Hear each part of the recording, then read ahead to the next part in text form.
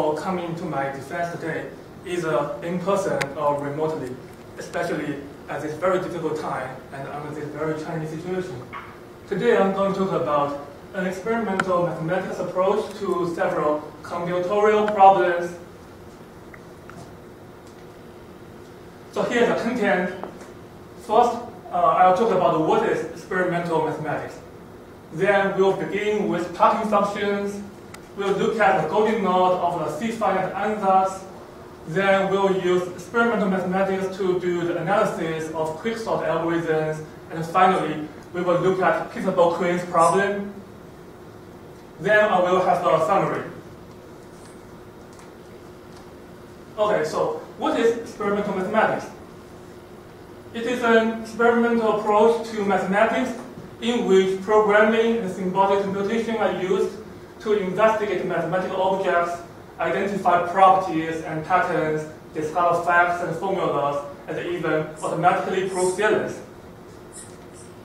So here's a map of continental USA colored with 4 colors. So we know that in the proof of 4-color theorem, computers were used to check the more than 1,000 reducible configurations.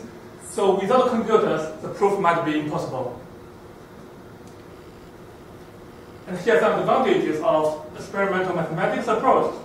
It is efficient because we know computers can calculate much faster than humans.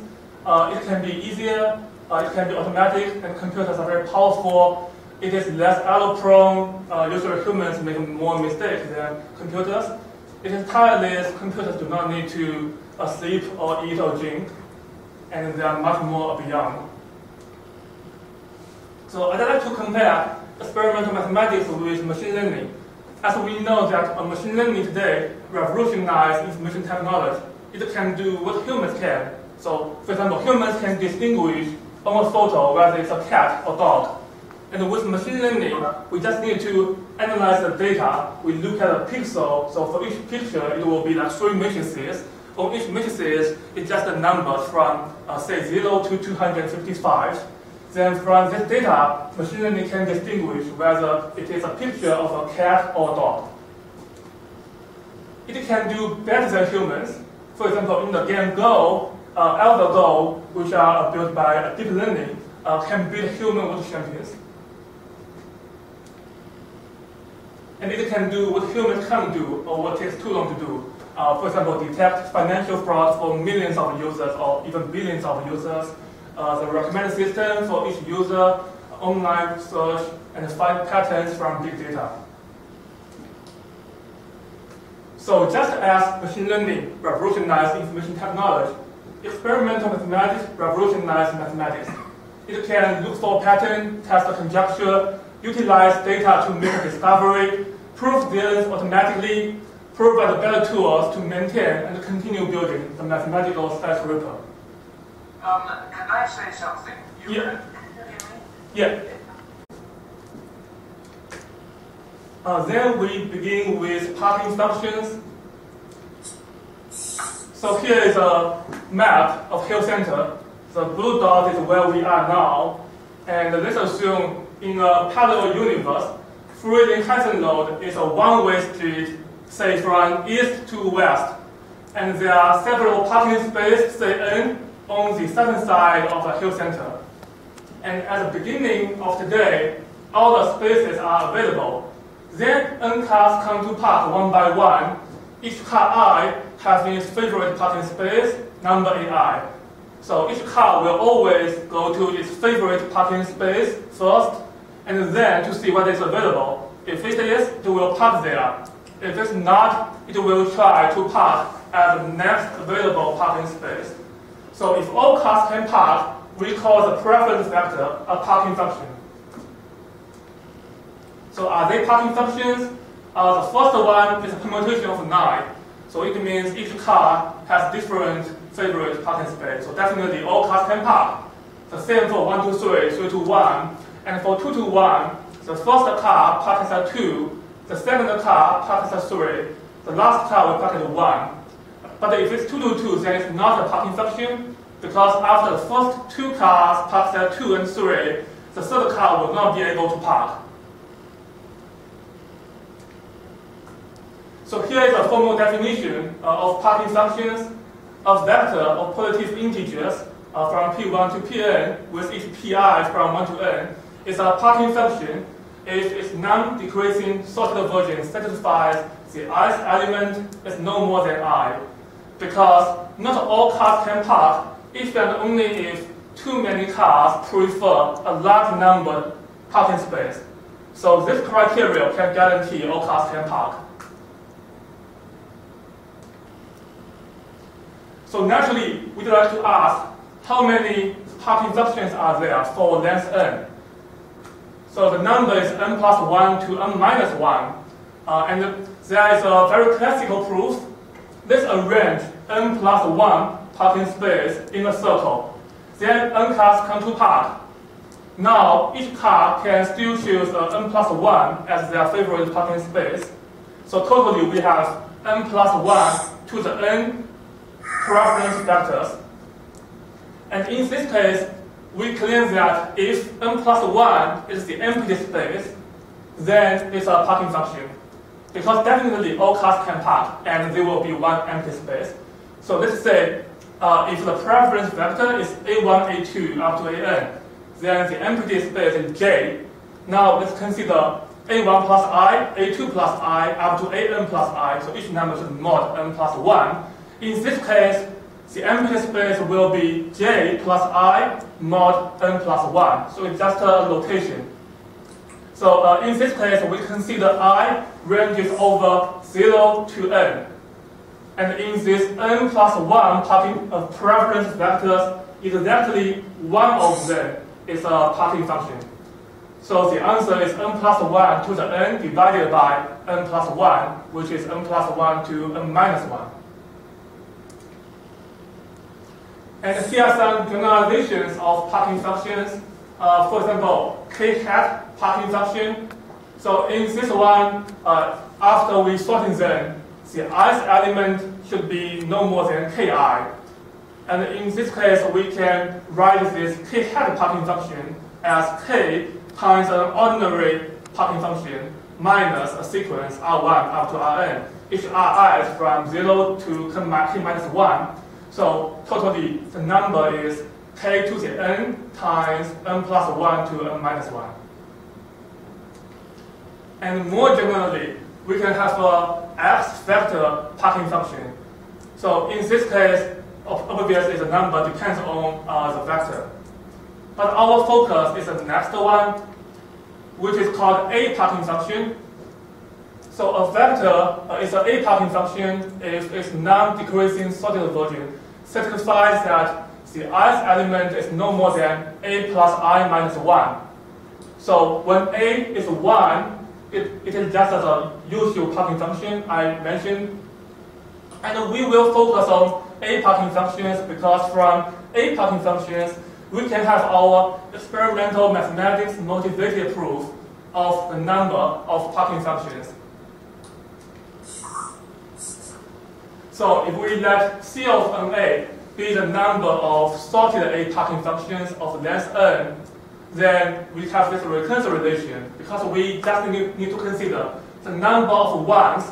If there are k ones, then we delete them. And we consider ak plus 1 minus 1 up to an minus 1. So this is an a plus k minus 1 parking function of length n minus k. So similarly, if Pna is a number of a parking function, we still consider the number of ones. But in this case, if there are k ones, we need to consider the location. So in the recursive relation, we have the extra term n choose k. So now with experimental mathematics and the maple programming, we can get a result. So from this one, we can conjecture P of NA equals to A times A plus N to the N minus 1. So we want to prove it. We can prove by induction. So first, check the initial condition. Then by induction, we just need to prove this identity. So we define the function f of x. Then basically what we need is a binomial theorem because on this line we use the binomial theorem.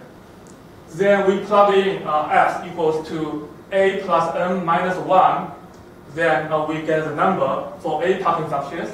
And when a equals to 1, this is exactly n plus 1 to n minus 1.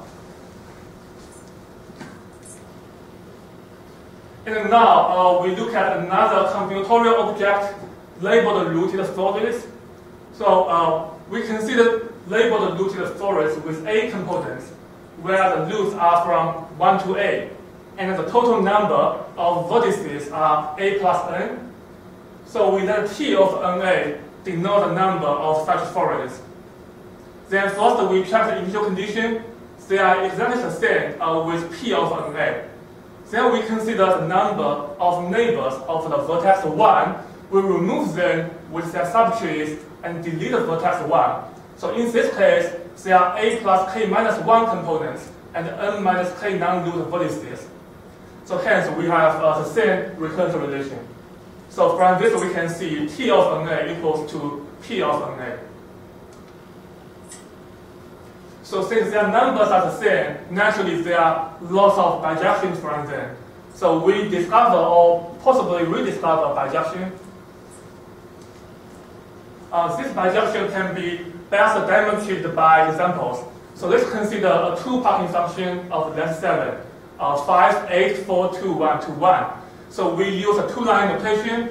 The first line is the vertices. So actually they are non-root vertices. So it's from 3 to 9 because the 1 and 2 are the roots. The second line is our two parking function. So we sort the second line. And now we want to interpret the second two-line notation. Our interpretation is that the parent of vertices 3 and 4 is 1, because you can see here is 3 and 4, and the second line is 1. So 1 is their parent. Similarly, 2 is a parent of 5 and 6. So that's how we have this forest. But we are not done yet. This forest is for the two-line notation after sorting the second line. So if when we sort the second line, we also move the first line's elements accordingly. Then actually we will have this two-line notation. We compare this with the previous one. Then we have a map from 3 to 9 to 3 to 9 itself. So what we need to do is just do this transformation on this forest. Then we will have our labeled rooted forest. So what we want to do is map this forest back to this two parking function. So here we need a convention. When we draw the forest for the same parent, we always place its children in an increasing order from left to right. And we want to index each vertex. So the rule is we start from the first level, which is a root, and then also start from left to right.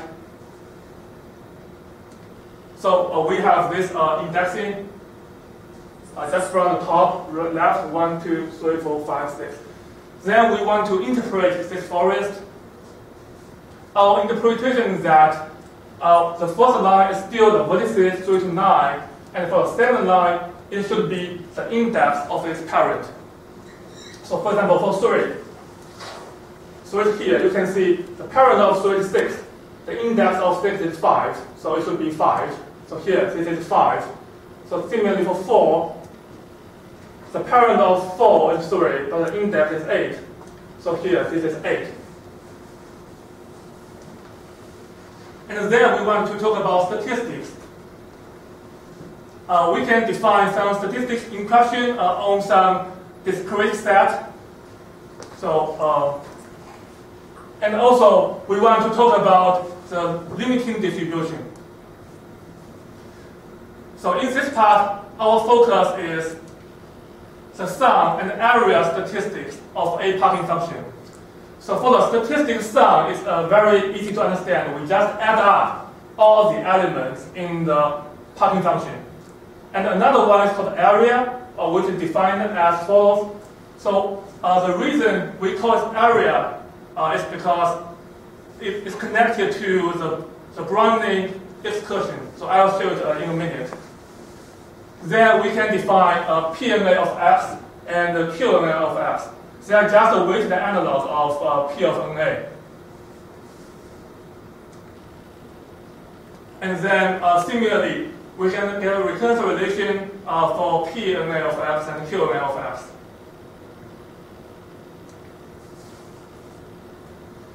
Then from P NA of X, we can get the formula for the expectation of the sum. Actually, this result was obtained by, I think it's already obtained by someone else. But let's look at the summation here. Since summation is connected to the sequence in OEIS, A435, this is expectation of the sum of the heights on labeled rooted trees on N vertices. And this was the first sequence in OEIS. And the limiting distribution of the area is Iry distribution, and it's already proved. And the reason why it's called area, so this one is called area statistic, is because, let me choose a histogram first. Then the scale distribution of the area.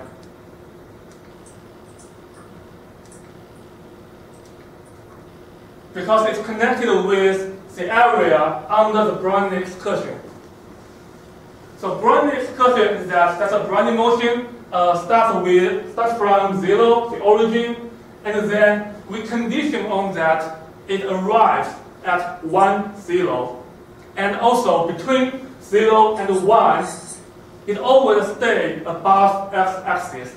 So we condition on this, then we consider the area below this Brownian excursion. The distribution of this is called area Iry distribution. There are many types of Iry distribution. We also have map Iry, and we also have a Tracy-Whedon Iry distribution. And surprisingly, Iry distribution occurs in many seemingly unrelated problems, mostly in computer science and graph theory. So we just saw that it occurs in parking function. It also occurs in random planar map. And then we want to consider exact expression for the factorial moment. We want to express the factorial moment in terms of polynomial ak of NA and another polynomial bk of NA. And then it should be ak of NA plus bk of NA times the expectation. So we get these results, the second factorial moment, the third factorial moment, the fourth one, fifth one,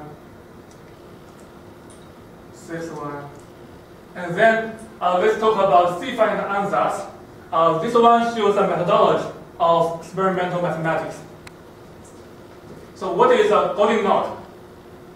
Once upon a time, there was a knot that no one could untangle. It was so complicated. Then came Alexander's Great, and in 1 second cut it with his sword. So it means there are some problems which might be very difficult for human approach, but if we can use experimental mathematics, it can be much easier. So in this part, we will describe 2 case studies.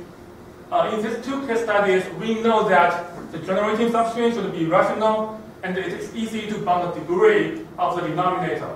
So then we can just get many data, and then we can fit in a recurrence relation. And C-finite means if a sequence satisfies a linear recurrence relation with constant coefficients, so Fibonacci sequence is C-finite. And a sequence is C-finite if and only if its ordinary generating function is a rational function. So Fibonacci sequence has a rational function as its generating function. And the definition for growth graph, because first we want to consider the number of spanning trees on a growth graph. So it's just a natural definition. Then in a human approach, we want to consider transform matrix. So for transform matrix, it means we need to have ordering for all kinds of the forests. So in this case, we want to have some bijection from set partition to the forest. So we want to define the ordering on a set partition. If we have two set partitions, first we compare the number of paths. So the one with fewer paths will come first. And if they have the same number of paths, then we consider each xi, it means a block containing I. We find the first one which are not the same, then we consider the normal graphical order on xj and yj. J is the first one which are not the same. So this is a partition for 3, 1, 2, 3. And here is the ordering. And here's some additional definitions. So if I and j are in the same block, it is equivalent that the vertices of v and I and v and j are in the same component of the spanning forest F. And we say forest F and the set partition P are consistent if the number of trees in F is precisely the number of paths in the partition P. And P is a partition induced by F. And now we consider transform matrix. So basically we consider the edges which are in GK of n, which is a k by n growth graph, but not in GK of n minus 1, which is k by n minus 1 growth graph. So in this set En, there are 2k minus 1 members. We want to consider for how many subsets of En can transfer some kind of forest in the graph GK of n minus 1 to another kind of forest in the growth graph GK of n.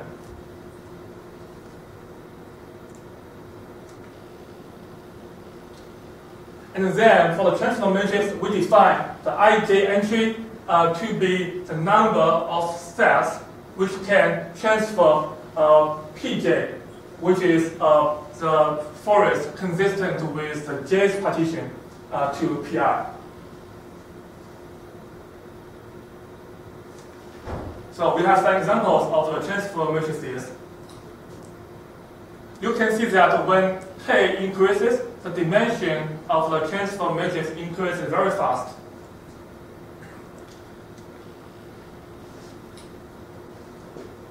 So with transform matrices, actually we need to do a lot of human work, but with a famous theorem on the next page, we are able to find the initial data easily, and then we can get a recursive relation from the data. So this method will be easier than the transform matrix method, and from this one, we can get more results actually. So the matrix tree theorem, if A is a legitimacy matrix of an arbitrary graph G, then the number of spanning trees is equal to a determinant of any cofactor of the Laplacian matrix L of G. So we just need to take the n comma n cofactor, then this determinant is the number of spanning trees of G. So we have some maple procedure. Guess-rec is used to get a conjecture linear recursive relation from a list of numbers. C2R is also a procedure which accepts a recursive relation and outputs a generating function. I have a question. Yeah. Yukun, I have a question about guess recurrence. Yeah. Why didn't you use GFun? What's that? GFun is a standard maple package. GFun by Zimmerman and Southing. Yes, we know about it, but we prefer to have our own homemade one. Why is my question. Why do you not use GFun? Oh, because it's much better to do your own. It's more flexible. And equally, the ideas are really trivial. It's a linear algebra. So it's much easier to, so I can call. But you're right, we could have used GFun. Yeah. GFun, as you know, is based on Panic approximations. Yes, thanks for information. Yeah, but do you use Pate approximations? No, basically I did all the programming myself. Yeah, essentially we did, but Yeah, we have our own packages. Yeah, okay, so I'll continue. So the general idea is to have a low enough list of data for the number of spanning trees in the k by n growth graph. So here k is fixed and n can go to infinity. Then we use guesswork to guess a recurrence relation from the list of data. We use C2R to find a generating function for the recurrence relation. Then with a generating function, it is easy to get a number of spanning trees in gk of n, even for very large n, say like 5 by 1 billion growth graph. So this is much faster than calculating the determinant of the cofactor of the Laplacian matrix for large n. And since the number of states of a growth graph is finite for fixed k, the number of spanning trees for different n are a C-finite sequence. So its generating function must be a unique rational function, hence our result is rigorous. So here are some generating functions.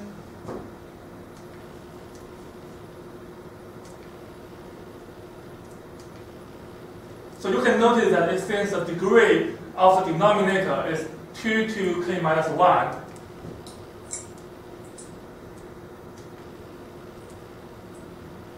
we believe this one is a new result, G7 of n, but surprisingly in this one, the degree of the denominator is 48 instead of 64.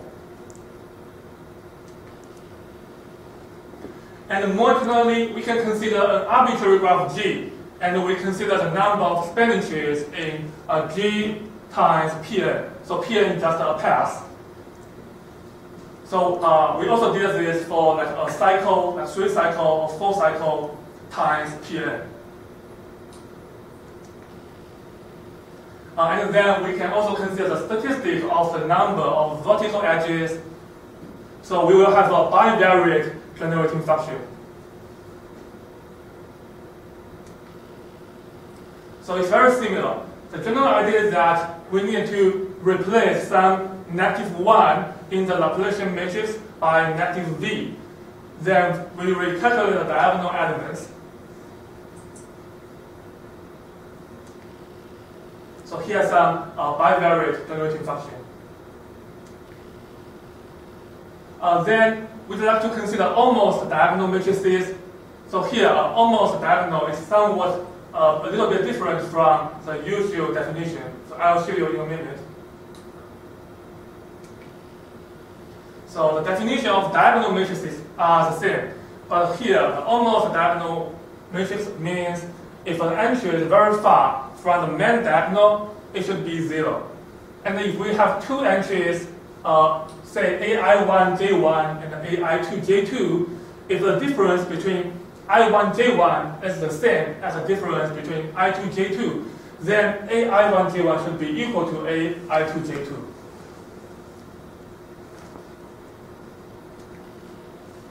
So here is our data structure. We have a list of 3 elements. The first one is the dimension.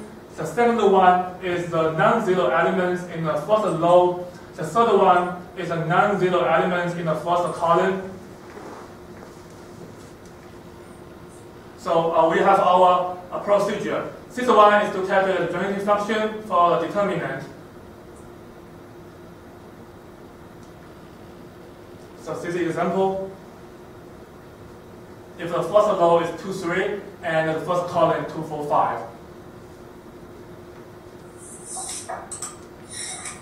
And there's another approach which is called symbolic dynamic programming approach. So in this one, we use cofactor extension. So from cofactor extension, we can get a lot of, let's say, a string S. In a string, there will be, we call the elements the children of the matrix.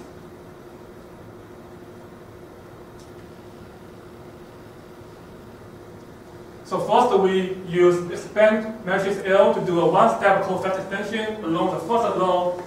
Then we use another method procedure, children matrix L, to find all children of an almost diagonal matrix. And after all children are found, we have a scheme S. Then by the cofactor expansion of any element in a scheme, a system of algebra equations follows. Then we just need to solve the system of equations to get the generating function. So here are our procedures.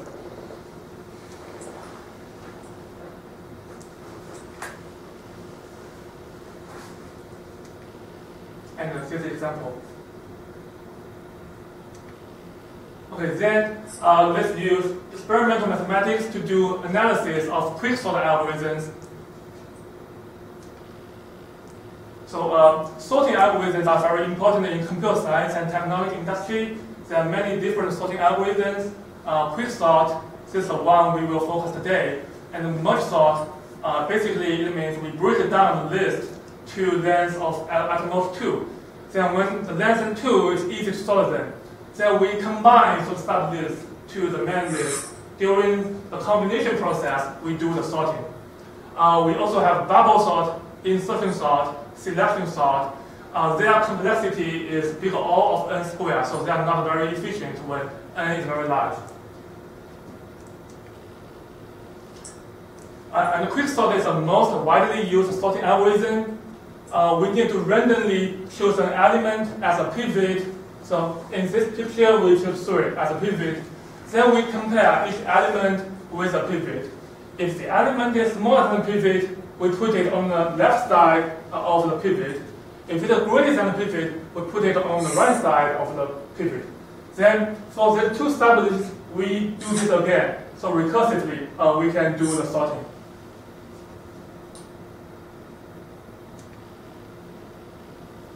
And so far, very little research has been focusing on the explicit formula of the performance and higher moments of quicksort algorithms.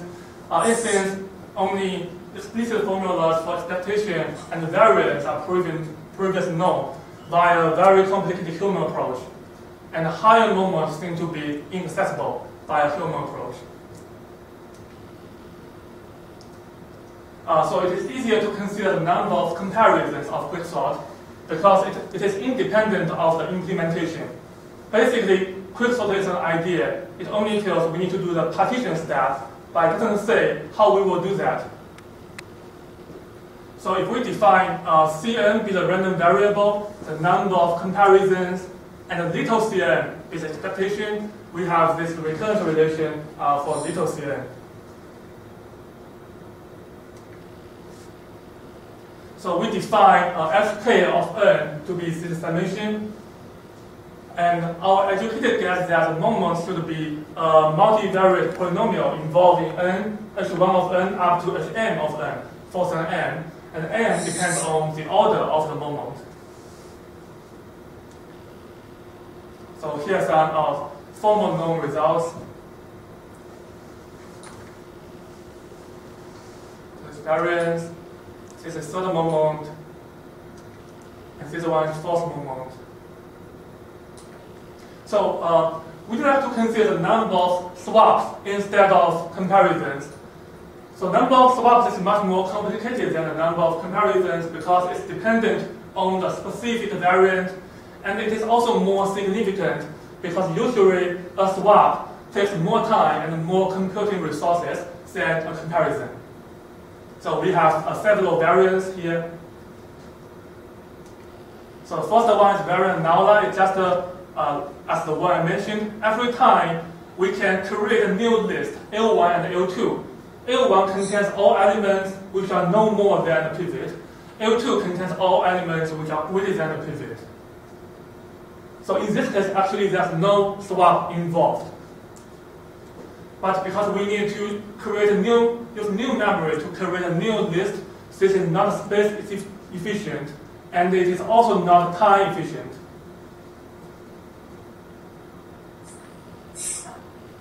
Then we have variant 1.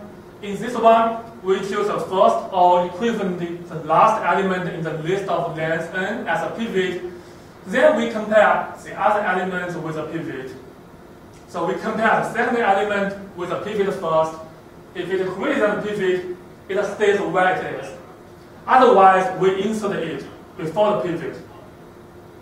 So this is somewhat different from the traditional swap, but we define this operation as a swap. So generally, every time we find an element smaller than the pivot, we insert it before the pivot.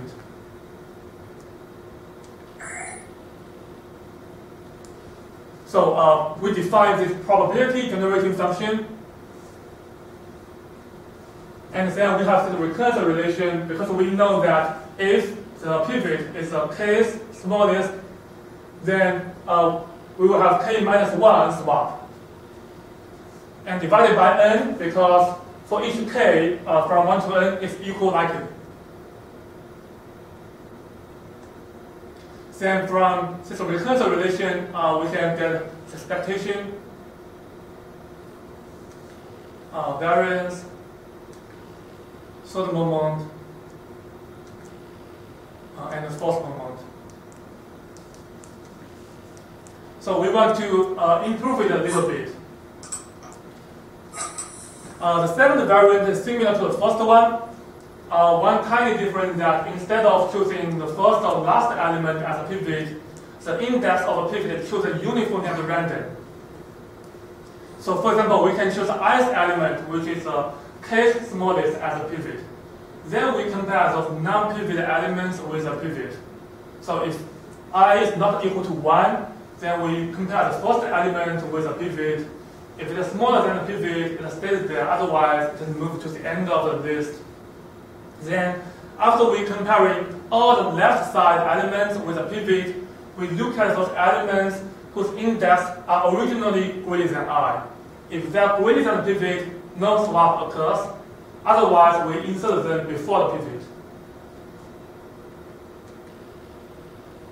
So in this one, we need another function Q of nkit with the probability generating function of the number of swaps in the first partition step. So here, the length is n, the pivot is the ith element, and it is the kth smallest. T is a symbol. So the number of swaps actually equals to the number of elements which are before k and greater than k, or after k and smaller than k. So if there are j elements which are before k and smaller than k, then we can get a number of swaps. We can also get a range of j. So this is the formula for Q of nkit. It looks like a very complicated summation. And then we can get the recursive relation for Pn of t. So here we have a double sum because it depends on I and k. Then totally there are n square cases, and each situation is equal likely, so divided by n squared. So then we have expectation. You can notice that expectation is the same. But actually, this variance is smaller than the previous one. Here you can notice for the variance, the leading term is 2n squared. Here is 11 over 6n squared. It means by choosing the pivot uniformly random, I mean not only the value but also the location, we can have a more consistent performance because the variance is smaller. Then third moment and fourth moment. Then we have variant 3. This one is the most used version. It's called in-place quicksort. So it means in this one we don't need to create any new list. We don't need any new memory. We do the swap in the list itself. So basically we need 2 pointers, I and j. Say the index starts from 1. So first I should be 0. Every time we found an element array j which is no more than a pivot, then we increment I by 1. Then here, this step, we do the swap. And after the loop, we do the swap again. Because the last one is a pivot. Then this step is just the recursion. So in this case, we have the recurrence relation for the probability generating function. When its k is smallest, there will be k swaps. So we get this result, expectation, variance. But there's some waste in variant 3, so we want to improve it.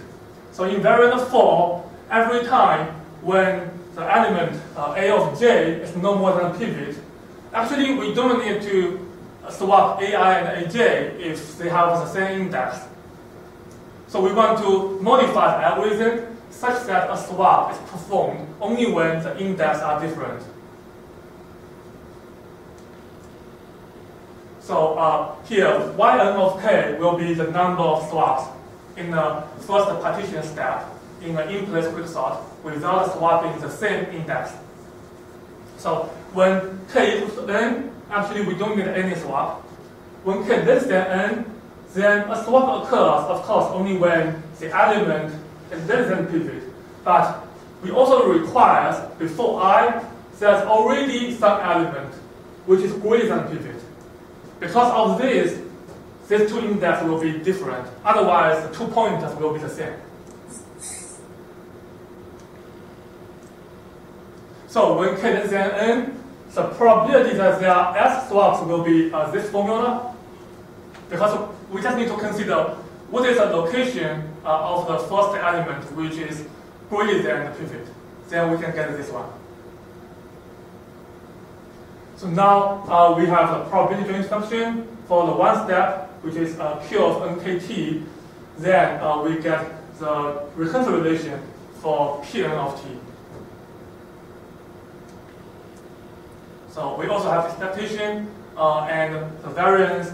So for expectation, you can see this is indeed better than the first one because here we have 1 to n log n. So this one is actually log n. So it's the same here, n log n. But here, the coefficient of n is minus 4 over 3. But this one is minus 5 over 2. So this one has a better performance. Then we have variant 5.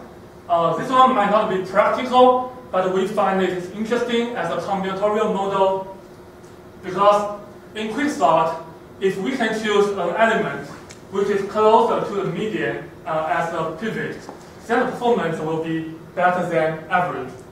So if there's additional information so that we can choose a pivot not uniformly, but maybe something like Gaussian, so it is to our advantage. So let's assume the list is already a permutation of n, but of course we pretend not knowing that the sorted list is from 1 to n. So now the rule is that we choose the first and the last number in the list. We look at the numbers and choose the one which is closer to the median.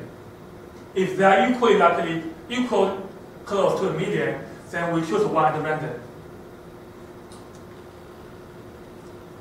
So this process makes the distribution of all elements different. It means if it's closer to the median, you will have a higher probability to choose an element as a pivot. And this can improve the performance. So here we get the probability to choose each element as a pivot. Then we have this recurrence relation.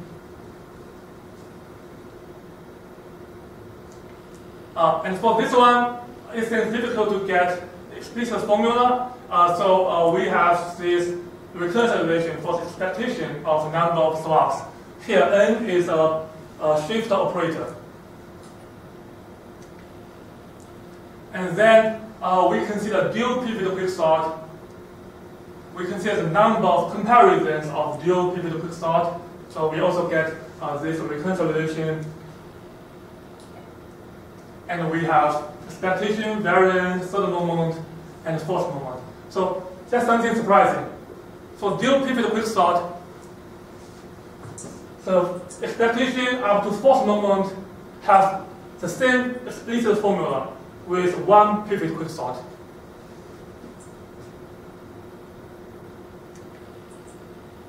So how about the number of swaps? So again, it depends on the implementation. So we do an analog of variant 1. So now let's consider the first and the last elements as a pivot. So we need two pivots in this situation. Let's say that I and j. If I greater than j, then we swap them, and we still call the smaller one I. So each time, if there's an element less than I, we move it to the left of I. And if an element greater than j, we move it to the right of j. And we call this kind of operation as a swap. Then we have our recurrence relation, and we get expectation. So we can see that in this one, the n log n has coefficient of 4/5, which is better than one pivot quicksort. So how about three pivot quicksort? So now there are more things to be defined. For example, how to sort the pivots. We can use one pivot quicksort to sort the pivots. How to partition the list. Because now it's three pivot, it means there will be 4 sublists. So luckily we can use binary search.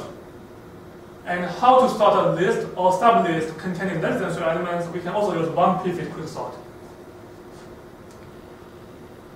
So again, we get a recurrence relation, and then we have the recurrence relation for the expected number of comparisons in the 3 pivot quicksort. And more generally, for k-pivot quicksort, the conclusion is that if we have a long enough list, say n goes to infinity, then the more pivots, the better. It means, say, if we have 5 pivot quicksort and 6 pivot quicksort, we use them to sort a list of less n. So when n is large enough, finally, the 6 pivot quicksort will outperform the 5 pivot quicksort. But for real-world application, the best strategy would be that we adjust the number of pivots when the length of the sublist varies. And for one pivot quicksort, it might be interesting to see whether there's any sampling method for the pivot which can significantly improve the efficiency. So finally, let's look at peaceable queens problem. So what is peaceable queens problem? It asks for the maximal number n such that it is possible to place m white queens and n black queens on an n by n chessboard so that no queen attacks the queen of the opposite color. So here are some nice pictures from articles by Dr. Sloan. This is one of 3 solutions on 5x5 board, a solution on 8x8 board. Can I say something? Yeah, sure. No? Yes. I didn't make those pictures. Those pictures were made by Michael de Vlieger. Yes, thank you so much. Yeah, because these pictures are on your article, so I thought you made them. Thank you for the clarification.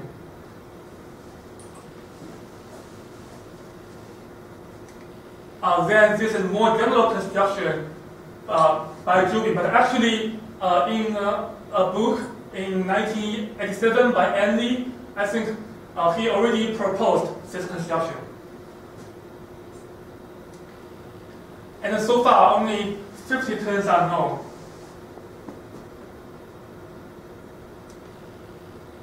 So here's our strategy. We want to consider this peaceable queens problem as a continuous problem by normalizing the chessboard to be a unit square. Then we define the W to be the region where white queens are located. And then the non-attacking region B of W can be defined as follows, and B can be the region for the black queens. So we want to find the subset of W such that it maximizes the minimum of the area W and the area of black queens.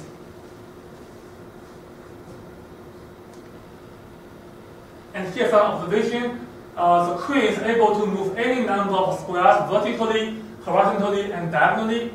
So W should be a convex polygon or a disjoint union of convex polygons whose boundary consists of vertical, horizontal, and slope +1, -1 line segments.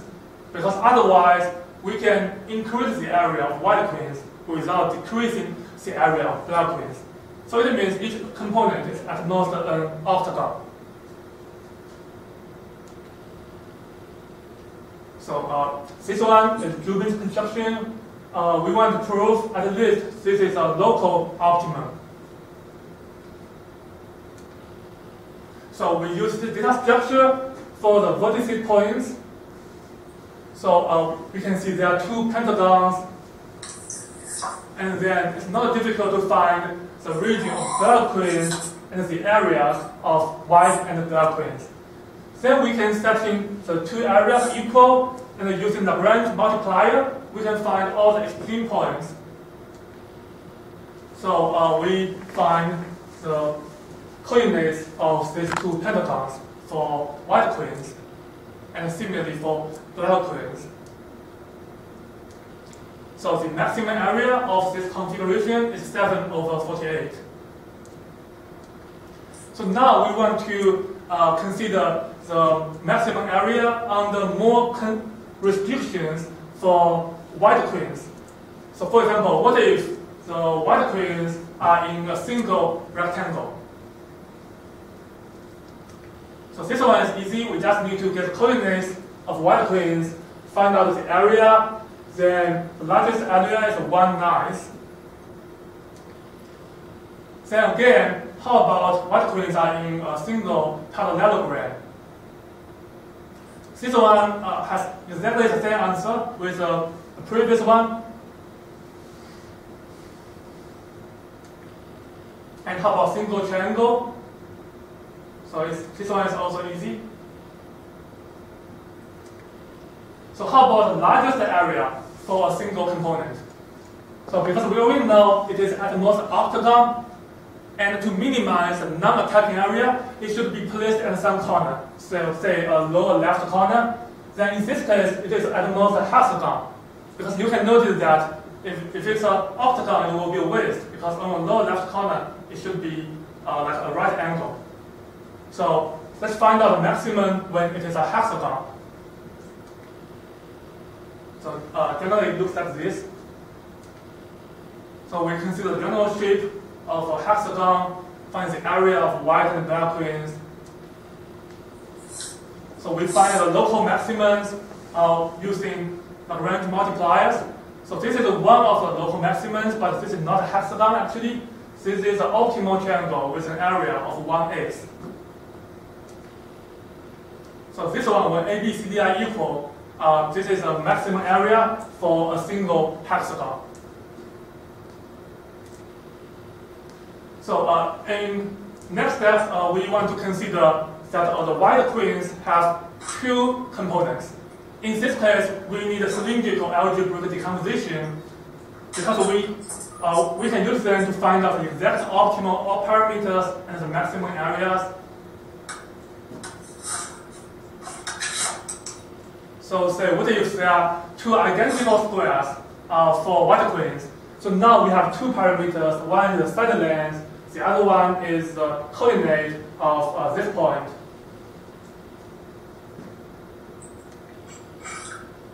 So we have two squares. Then based on this configuration, we need to find a domain of the parameters A and S. It's not hard to find the area of white queens. But the formula for black queens is very complicated, especially when A is very small. There may be a lot of components for black queens. But here is why experimental mathematics is important, because from experimentation, we found that for some mid-range S, A around 0.23 will always maximize the area. So with this information, we just need to focus on the shape of black queens when A is not far from its optimum. Then we have the area of black queens. And since in the area of black queens, we have the max function, so we want to separate the domain into 4 regions. In each region, we have a polynomial formula for the area of black queens and the white queens. Then we think them be equal. Now here, we need to use a cylindrical algebraic decomposition. So for each situation, we can find A in some range. Then S can be given as a function of A. So from this result, we can find the maximum area of white queens, because in this case, it only depends on A. So then we find the maximum area when there are two identical squares.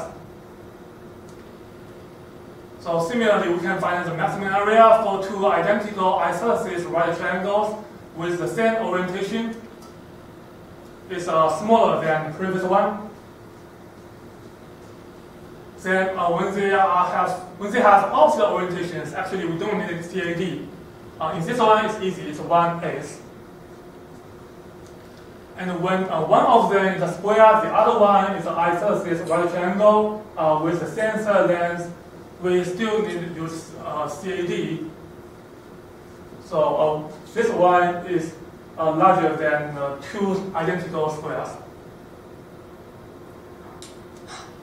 Okay, so finally, I'll have a summary. This is a picture from Pi Day homework of experimental mathematics class in spring 2018. Thanks for your attention.